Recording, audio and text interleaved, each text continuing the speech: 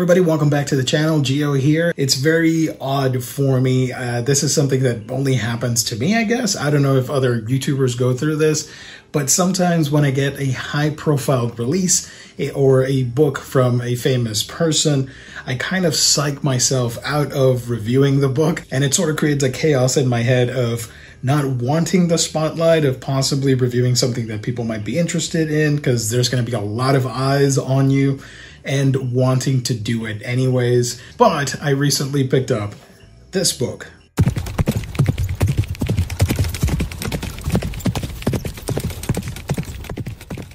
Bomba by Osamu Tezuka. Tezuka is a household name if you're a manga fan. If you know your stuff, you know how influential the mangaka was, and a lot of tropes and genres can be traced back to him. So how do I begin to explain this short story? It tells the story of a young kid called Tetsu who is enamored by his homeroom teacher. To my surprise, it actually plays it a lot more straightforward and somewhat realistic in that it's just Tetsu who is obsessed with the teacher.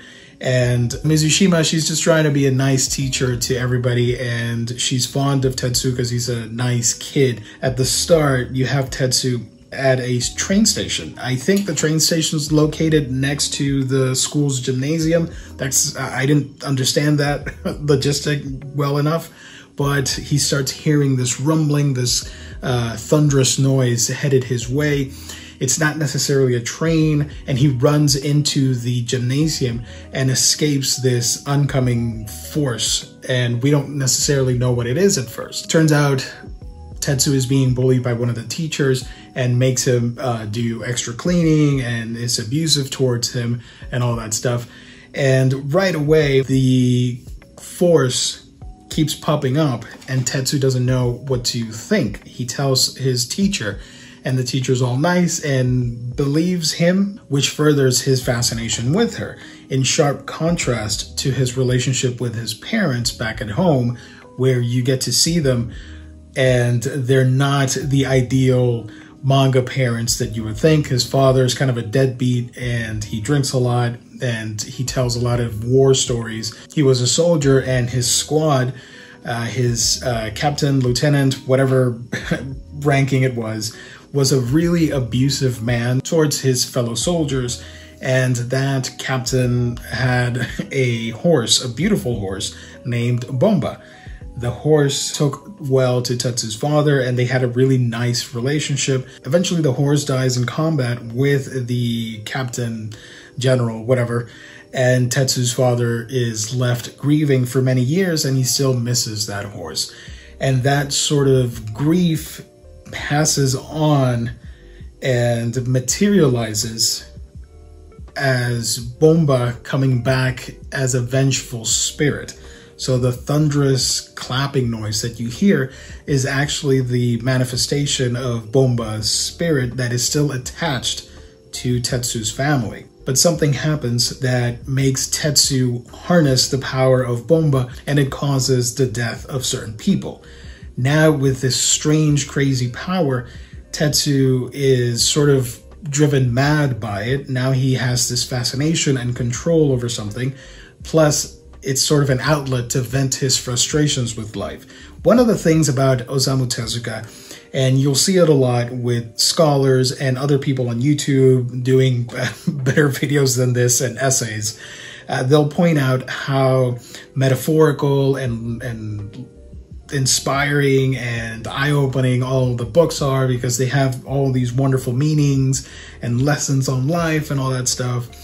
I have to be completely honest with you guys. I struggled a bit to find what I could say about this book that would make it sound impactful, because even the blurb at the beginning does mention that this is sort of a masterclass in like the writing and all that stuff and the artwork.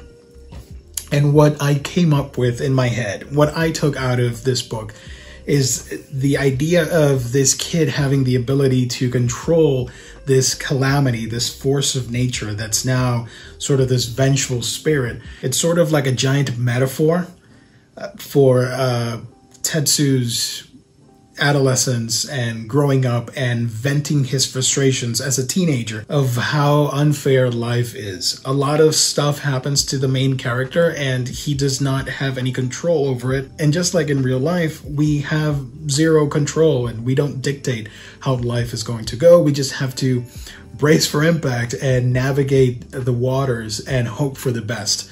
Obviously with a strong will and good backing from friends, family, and all that stuff. But what happens when you don't have that? We see that in a character like Tetsu. He doesn't have the ideal home. He doesn't really believe in his parents. He doesn't really believe in his fellow students. There's a scene where the kids are trying to take a peep at the teacher and he blocks them from doing so, but instead he gets called out for it, thinking it's him, he's the peeping Tom. So he's an honorable kid faced with extraordinary circumstances that force him into acting in a different way, with Bomba being that catalyst, Bomba being that force, I guess, for expressing all of that anger out into the world. That's sort of what I took out of it. The angst of teenage rebelliousness and the angst of youth, if you will, is represented metaphorically through the actions of a spirit horse. So as the story progresses, Tetsu gets a defining moment when the teacher has to move for Tokyo, I believe it was, and he is utterly devastated by this, but now he has a plan to go there and potentially marry her and all this stuff. But he gets setback after setback, and it starts growing. The fascination with Bomba and how many others are viewing this horse causes sort of this mass hysteria that is akin to something like the War of the Worlds radio play, which they do reference in the book, and you sort of see the parallels between the two things. However, in this case, this is sort of a spiritual thing manifesting physically. And if you've ever seen in the road, like I have, a horse coming at you full speed and it barely evades you, it's a very scary thing because it can kill you. I can't even imagine seeing a giant cloud manifesting itself into this fierce war horse strutting along right at you. That must be scary. And that sort of brings me to one of my weirder or negative points of the book. I know a lot of people, purists, love anything by Tezuka, but for me, I was a little bit let down by the finale. This is a short read. It was only like 150 pages or something like that. And the ending that happens was to be expected, but I thought it felt a little bit rushed. There's something that happens in the culminating act where the next page or two, everything wraps up pretty nicely, and there are little to no consequences to the actions that our main character took. But instead, we sort of get a realization for the character and a progression that it's fine, but it's like too fast, and then like they lived ever after. I'm not going to say the other word just in case.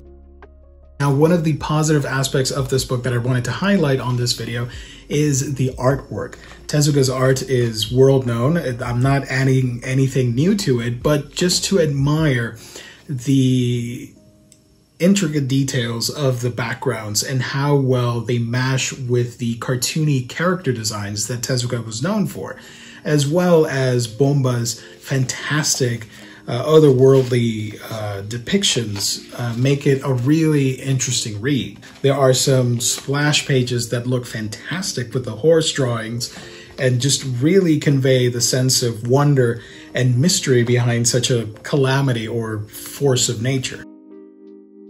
I guess in summary, with Bomba, I don't have this epiphany or grandiose statement on it.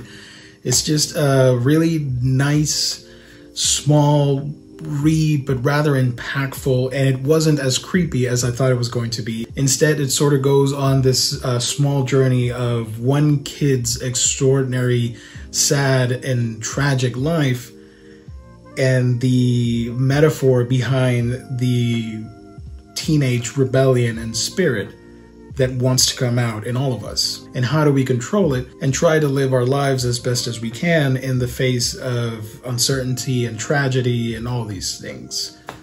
That's as best as I can do.